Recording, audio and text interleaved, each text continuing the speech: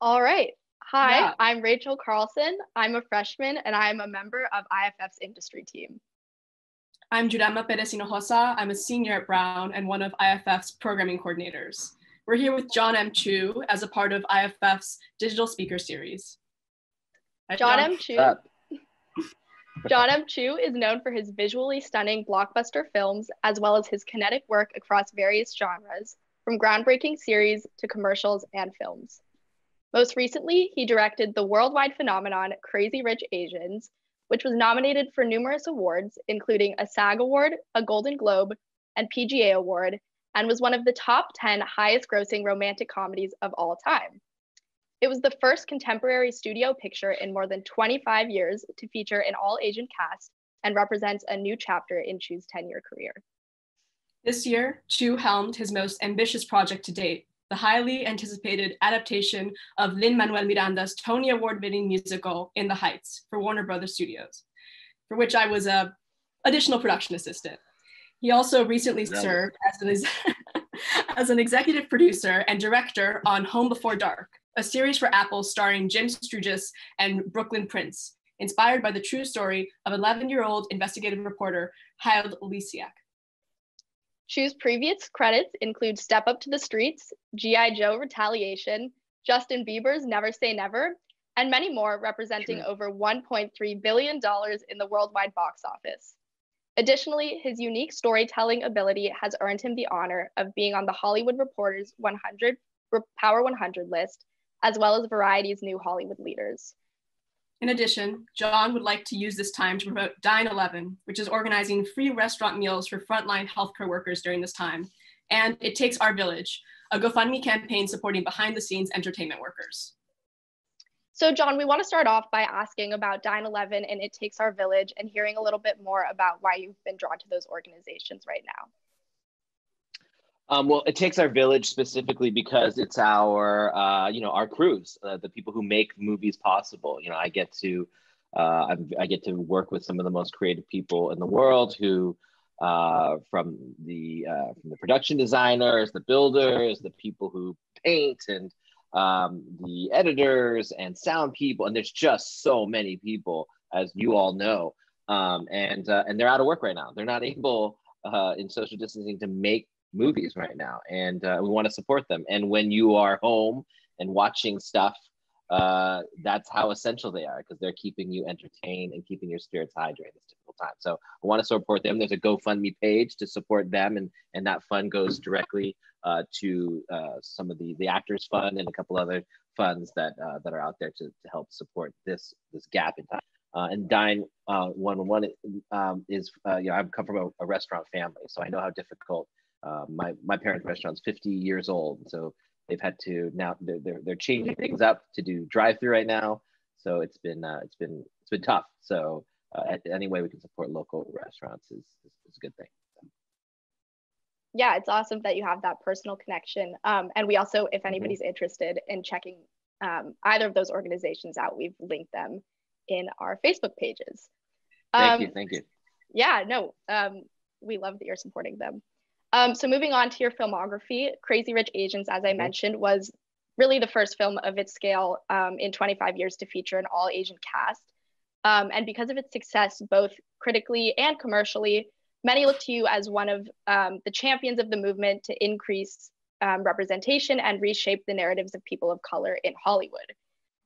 So we just want to know how this responsibility has informed some of your directorial choices in projects since then, like In the Heights. And just the way that you think about your directing in film. Well, interestingly, it's great to be here. Thanks, guys, for having me. I was never too smart to get into Brown, or any Ivy League. I went to film school, so it's nice to be around smart young people. That said, in terms of what Crazy Rich Asians did to me and how it formed me, is, in a weird way, it kind of happened before. Like, I was finishing up a movie with some big movie stars. I've been making movies for 10 years now, and actually Rachel's father, I don't know if I should say this, but is my agent, and found me when I was in college. So he didn't have to. He has other much bigger clients, especially at that time. And so I've been very lucky. But when you get sort of plucked from college, you get thrown into the movie studio world, and you're very lucky. I didn't have to PA. I didn't have to direct other things. I went right into studio movies.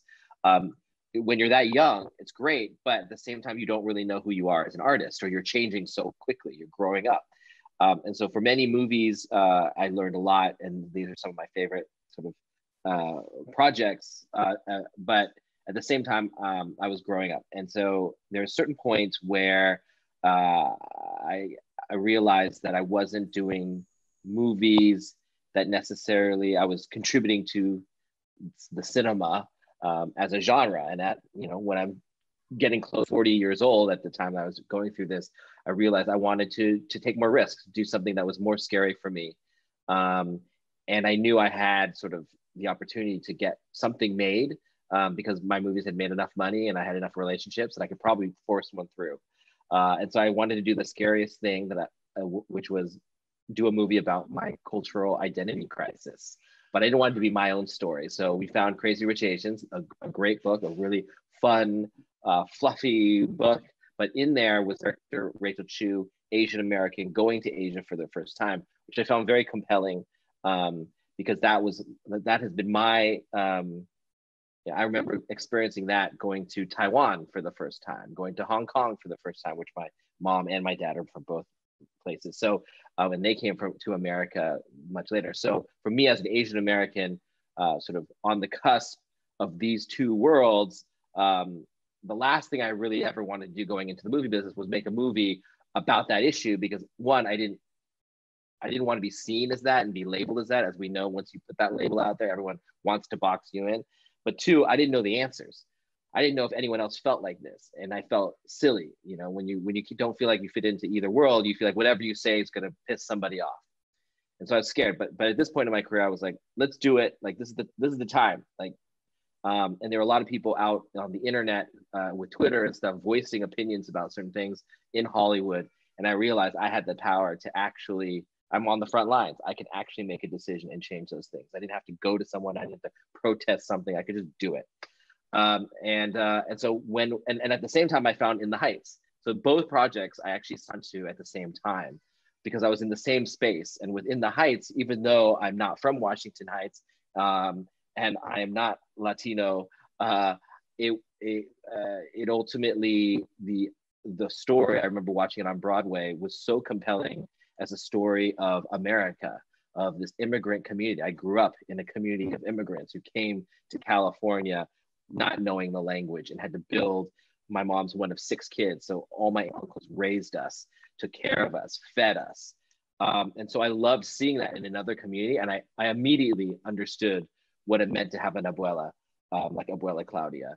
I immediately knew the pressure, what it meant to go to college and feel this pressure that they have fought for you to succeed. And what does that mean when you go to college and you don't even know yourself, trying to figure that out? So both projects came at the same time. And then once Crazy Rich Asians obviously hit, it was great. I didn't know that people were actually going to go see it.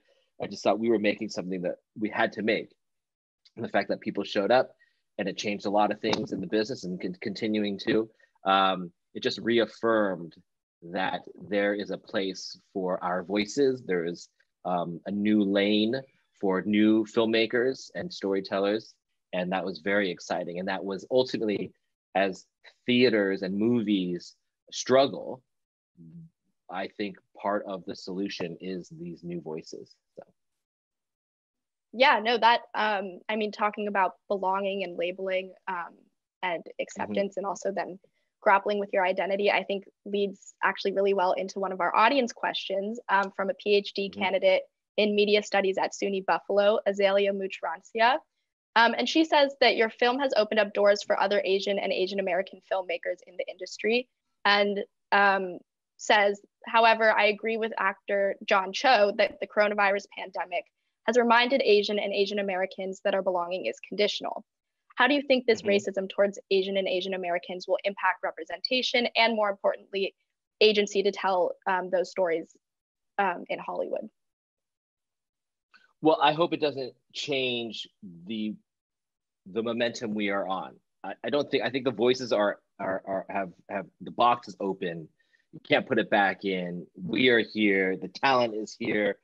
So I hope it doesn't affect how that is. Although I do think it only sort of reaffirms the importance of these perspective of these cultural leaders that have a microphone to speak out, to stand up for others. You know, so many years, the reason I was scared to ever talk about it was because you grow up in a environment where you're taught not to be a pest, not to complain, not to make a big deal, because I was always taught to just like prove it in your work, and I'm glad I did, because it made me focus instead of focus on feeling like a victim all the time or feeling consumed in this other thing.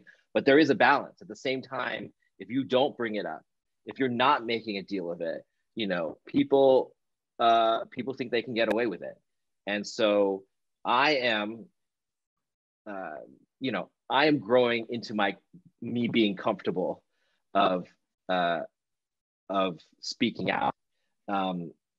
And that's hard because I am used to a certain way of keeping my head down, just making movies. So I think that this wave of racism that's happening right now is a reminder that it's not over, and that we have to be consistent in our voice and our path. And it shows how much more we need to keep doing. And these stories will help bridge those gaps to make people realize there is a difference. One, we're all human beings, and diseases or viruses don't care what color your skin is or where you're from.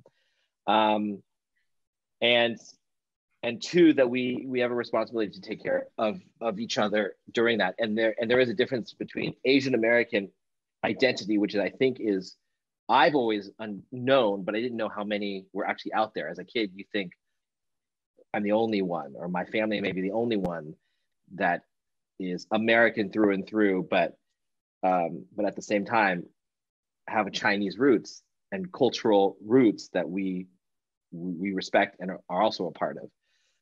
Now with the internet, with YouTube and everything, we see so many Asian Americans who went through that same experience. And so we're really defining what it means to be Asian American now. And that actually has a lot of different folds and a lot of different ways. So we're sort of building what that identity is. And so I think that comes with conversation, and also we have to be able to forgive each other for some of the things that we may say that don't necessarily fit into what other people think of what Asian American is. I think that is part of us all defining how we want it to be to the world, is we have to have a debate, and we have to say things, and we have to talk out loud in order to find the path.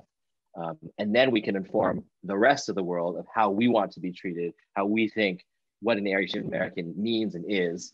And it doesn't mean this one thing or this one thing, it means this plethora of ideas and things. So anyway, that's my long answer of, I don't know, but I hope that it just, I'm really glad that we have the internet that has really brought our voices together and not separate voices.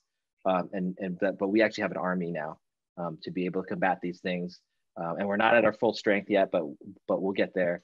And so these are just good tests for us. I'm not saying it's good that's happening, by the way. I'm just saying, these are moments where we can really utilize the network. Yeah, that kind of leads into another question from one of the audience members, a sophomore at Brown, Dana Karaniawan. I will probably mispronounce that, but I also have a difficult to pronounce name, so forgive me, Dana. They asked, as a Singaporean Indonesian American, Crazy Rich Asians, aside from being a groundbreaking cast, was so special because it created a dialogue between being Asian American and Asian and American. It's a subtle contrast, but it's one you, Jon, consider with so many layers and so much depth. So did similar considerations of what it meant or what it means to be a recent immigrant / bi-continental, bi-dialectical affect your making of In the Heights? Yes, 300%. A little different from Crazy Rich Asians. From Crazy Rich Asians, like, I knew what it felt like to be Asian American and going to Asia. I was a very personal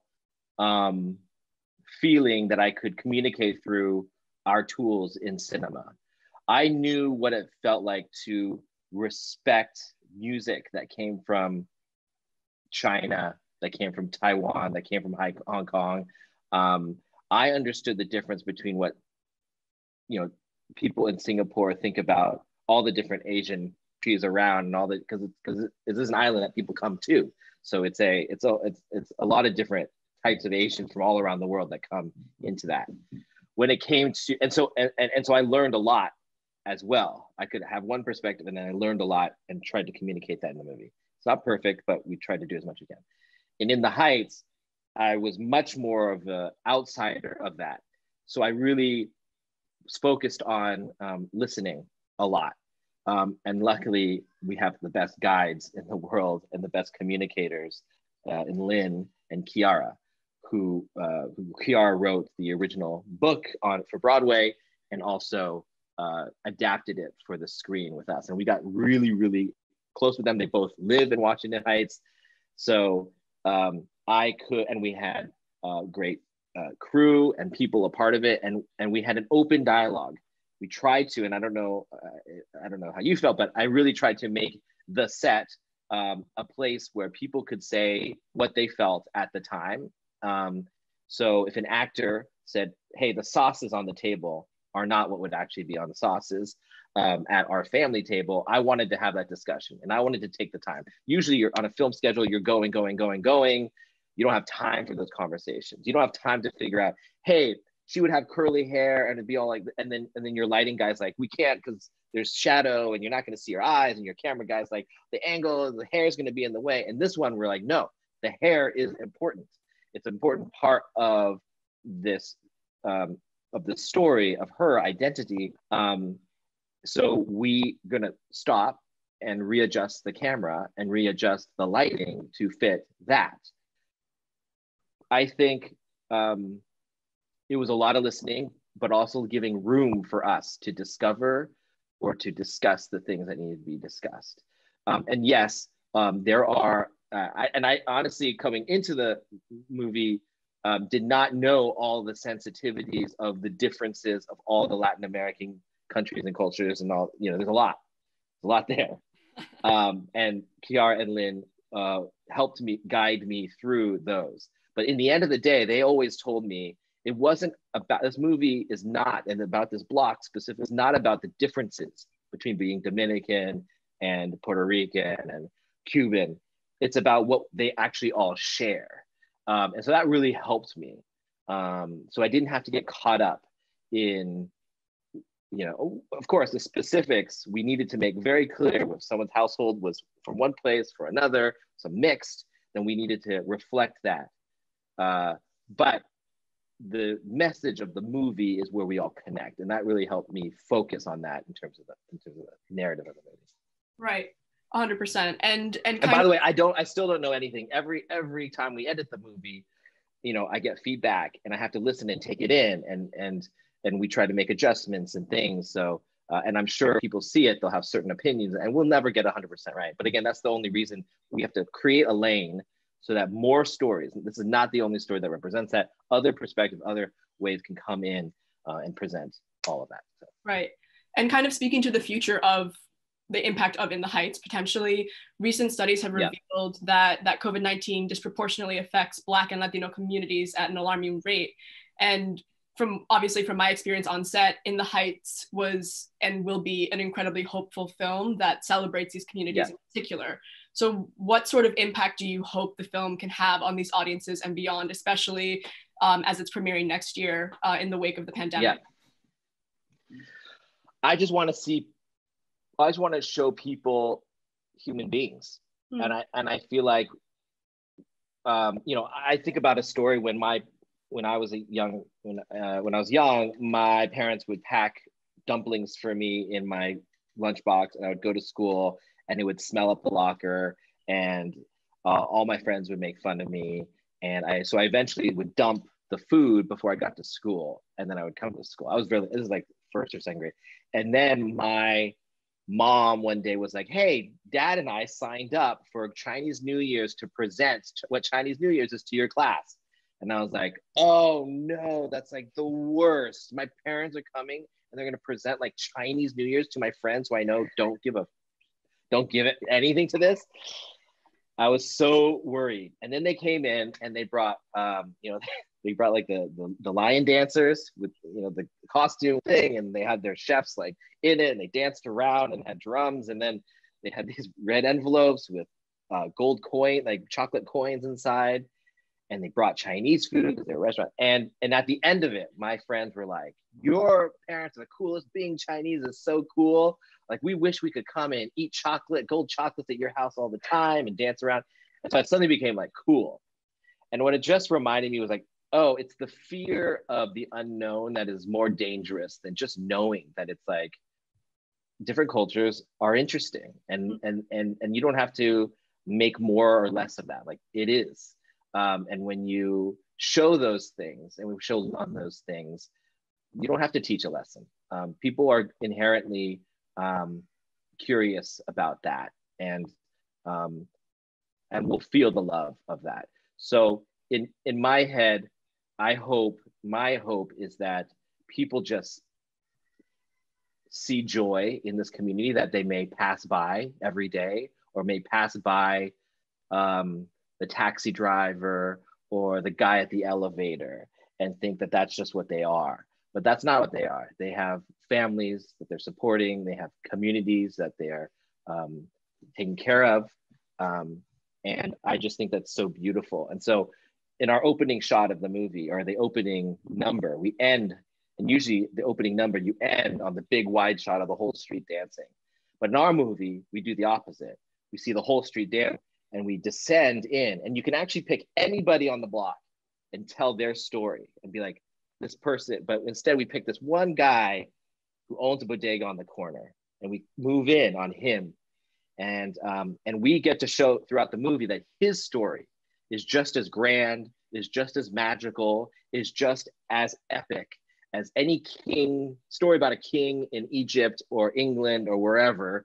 Any great story that Hollywood ever told, their dreams, their hopes deserve just as much space and presentation as that. That's why I think when we were posed during this time or poised to sort of release it just streaming to get it to people, I really resisted that.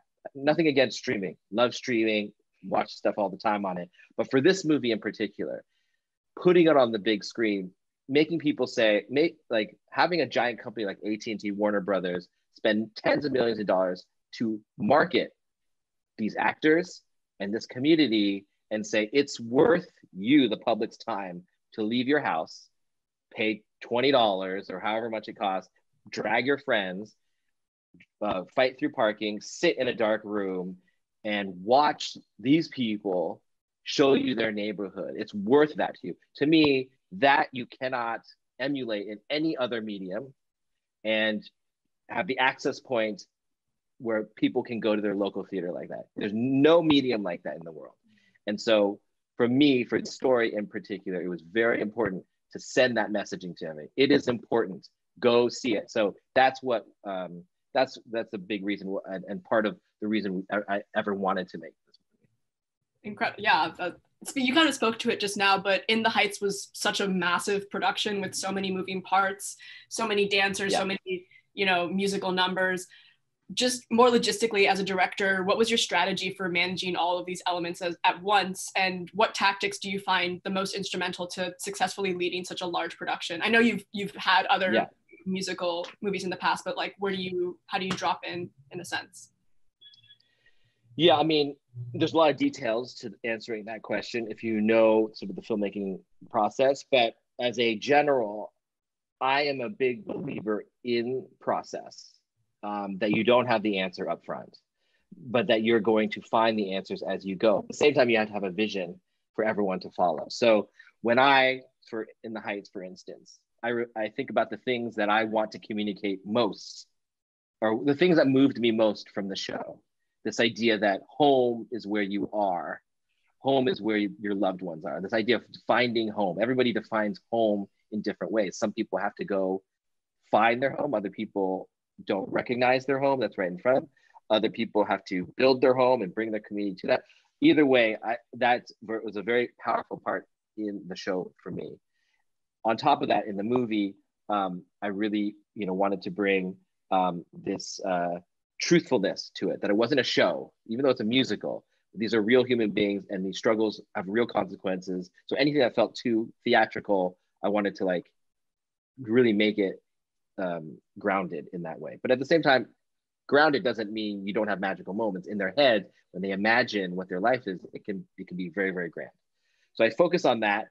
And then it's about communicating to every single one of my departments: production design, costumes, makeup, Kiara, writer, even music, scoring, and actors. And I communicate the bigger vision we're trying to tell, not necessarily the details. Not saying, hey, this scene has to be this way, and this scene I need red, and this scene I need purple. Instead, I say, this is what I'm trying to create. I need her to be fearful of this neighborhood at first.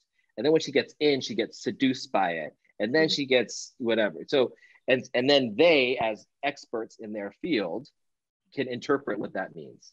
So it's about giving them a destination, but not directions, in a way. It's the same thing when I work with an actor. It's a scene that we're working on. I don't say, I need you to turn your head left and then blink twice. I say, I want your heart to break when he tells you he can't come to your show. How would you, but I don't want you to show him that your heart is broken. Now, us as an audience will watch that performance and know exactly how that feels. And she doesn't have to say one word. I can't tell her, the actor, how to do that, other than, hey, this is the emotion that I think that character's feeling, whatever way that character would give it. And so those, to me, it's like every department has its own process. And I don't try to freak out and be a controller about everybody's thing. I try to be a net that sort of gets everybody on the boat, or sort of captures everyone into the same region and says, let's move this thing together. And so I believe in process. I believe in the first time's rarely the right thing. Usually you have to get past the first 4 or 5 ideas that come to the top of your head, and then the good ideas come.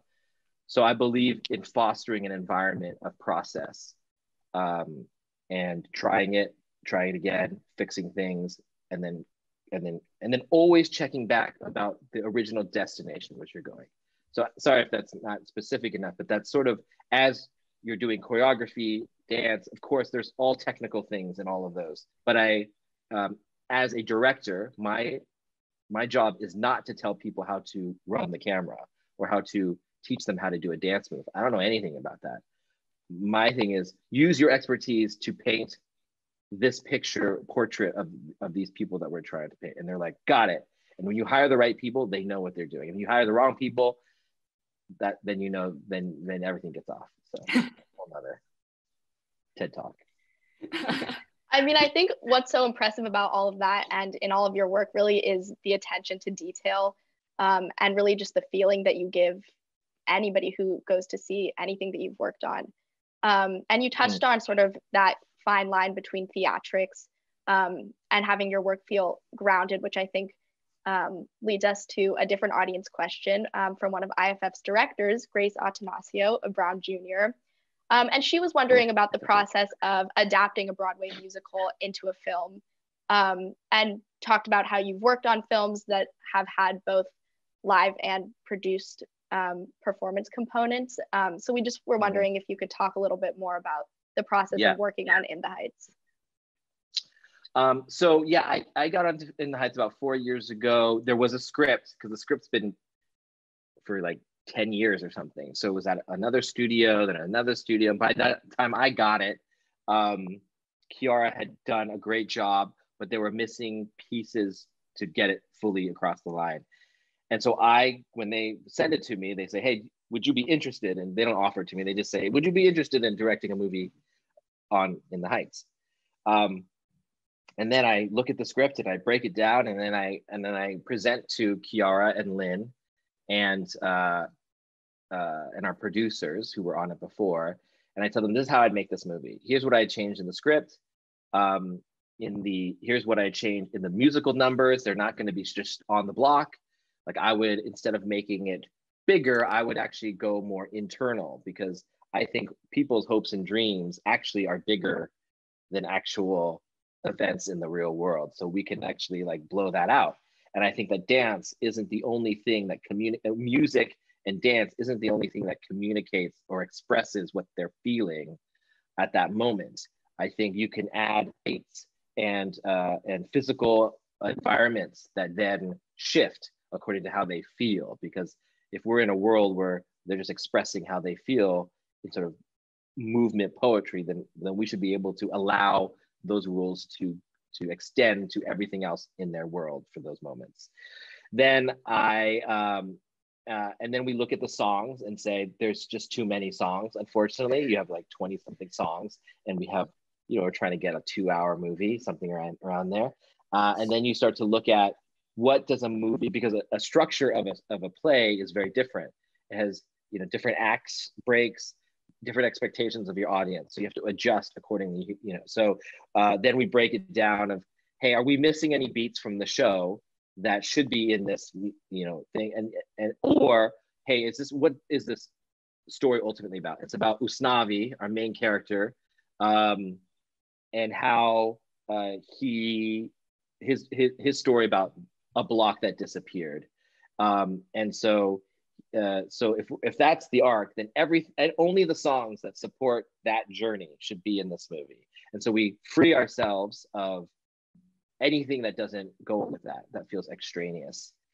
And then as you do it, again, trusting the process, I think, is really important. I think we're taught in school, I think we're taught in sports, that the destination is the goal. Destination is, if you don't accomplish and and flip the switch, then you are not making progress. But in fact, I don't think that's how art works. I don't think that's how life works. I think it comes in waves, and I think it's all about process and figuring things out. So you can often feel disillusioned or feel like you're not getting the job done because you don't have an instant result, where in fact you're just in stage 1 of 6 stages, and you have to get past that first stage to get to the second to third, fourth, fifth, five, six. So that is so again, we keep building off of this for the stage show.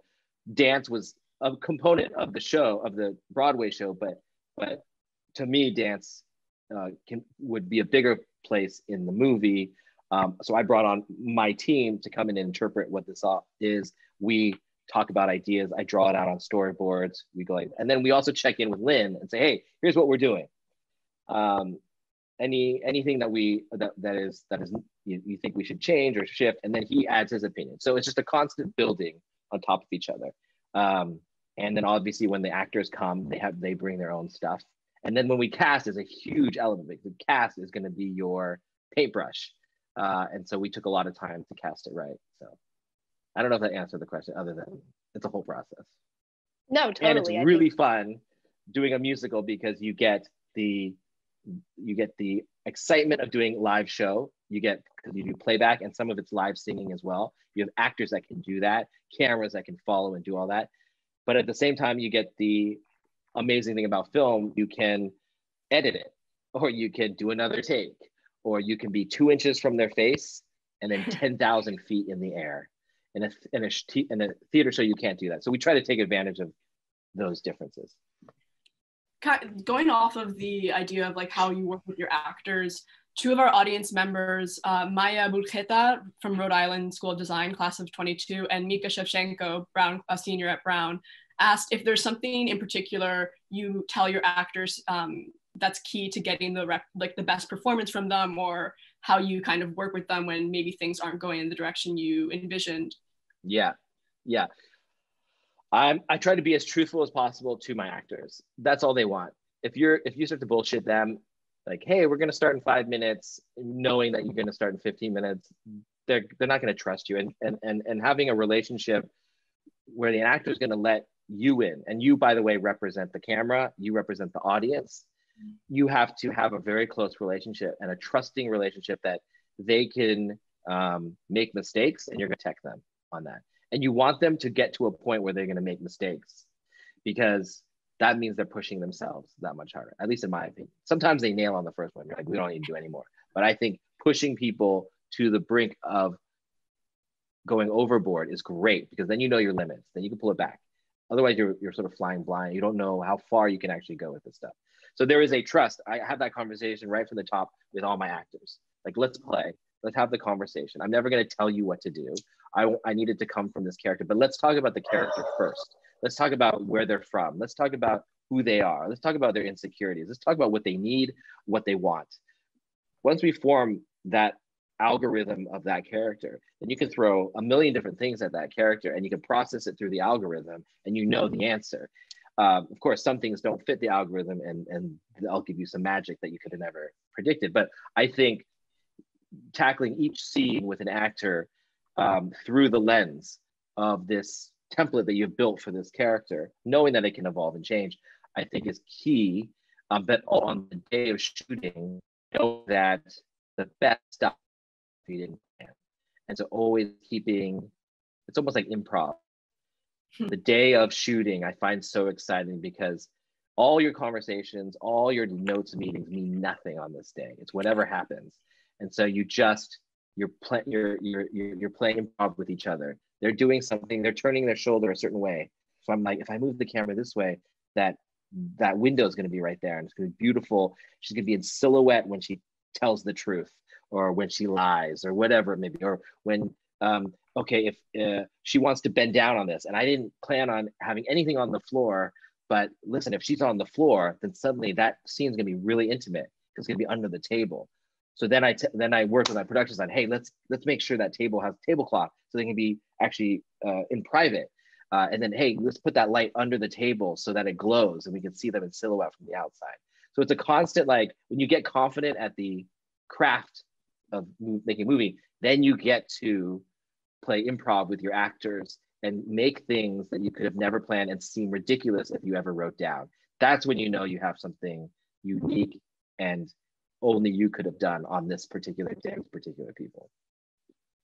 Yeah, I mean, I think in thinking about becoming more confident as you gain experience, and earlier you sort of talked about how you kind of started right out of college. I think something that a lot of maybe young creative people are thinking about right now is how, especially during this time, things like filmmaking and just creativity in general have maybe been placed on a bit of a back burner. So we were wondering if you had any advice or things to say to young directors and filmmakers who are still hoping to get their work out there right now and in the coming years. Yeah. By the way, what you're saying about confidence is interesting, because I think confidence doesn't mean you have a lack of fear. Confidence is, I think, a trust of a process that you'll find some answer in the end of the day. I'm fearful every day I go onto that set, and that can stop people. And that used to stop me. And I've now started projects from thin air so many times that it's less precious to start. Whereas when I first started, it was like, this is my movie. I got to write the most amazing sentence ever. I've got to shoot I've got to have this vision that is, and you actually don't. You're a human being. Great if you're a genius. Congratulations, it's gonna be real easy for you. But most of us aren't. So you got to start. And starting means getting it out of your head. If it's in your head, it doesn't exist. By the way, everyone and their moms, is creative in their head and has the most amazing movie in their head, and will give their opinion to you in their head, all that stuff. But you as a creator, the difference you and someone else is you take it from here to here. And that also doesn't mean writing words. It can be painting, it can be music, it can be whatever it is. Just do it. I guess it is a slogan, but they were right. They're really right in that, that you are, I always say this, but you are what you do every day is the advice that I got when I was getting into the business. I was like, how do you become a director? like no one's going to give you permission. No one gives you like a card and say, congratulations, you're a director. Being a director is very similar to being an entrepreneur.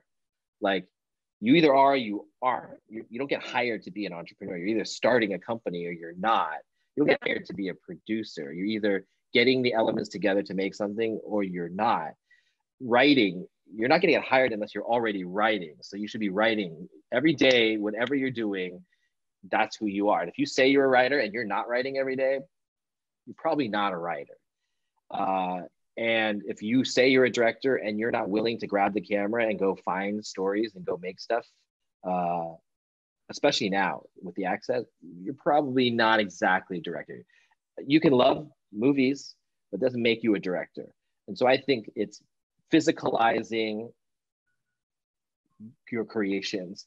That is a huge thing and probably the biggest thing that stops most people from doing it. They can't get out of their head or get out of the fear of just starting. You will not be perfect. That's fine.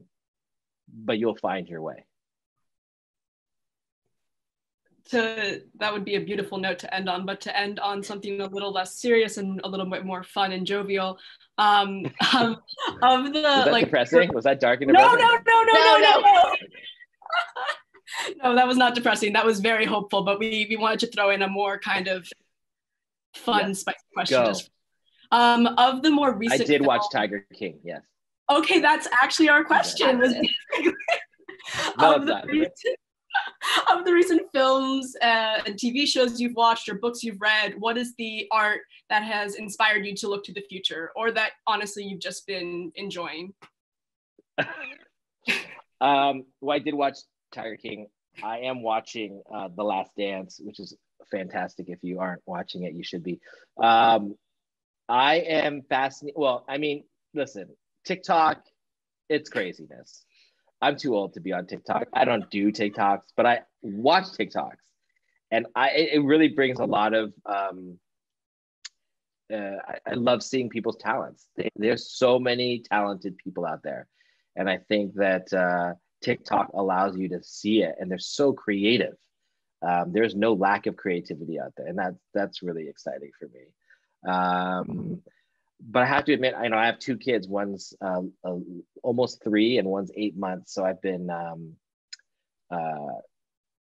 my attention's been going to them a lot, and finishing In the Heights, which we're not quite done yet. So we're trying to finish that all up. Incredible. Love promoting TikTok to so basically people. Yeah, what we've learned is TikTok is the future. No, my bad. No, we're probably all watching TikTok and not watching this right now, actually. So it's okay. I think it's honest and truthful, and it's where a lot of creative people are right now. So yeah, I love it. Those are my people who just make stuff. I love it. It's probably a great place to go if you're feeling creatively jolted, because you just have to go and make things, Yeah. 100%. Well, that's what we have. Unless Rachel, you have anything awesome. you want to throw in? No, unless you have anything you feel like you want to add. That's it for us. No, other than I'm really encouraged by the new generation that's out there, and the people who are making things or have the aspirations to. Everyone out there who has been thinking about this. What an opportunity in these dark times that we get to stop out of the rat race for a moment and reset how we approach things. So I would take advantage of this as much. Again, I hope it will never happen again in our lifetime. And so I think there's going to be a huge gold rush of ideas that come out of this. And so I know someone out there that is listening to this right now has that idea.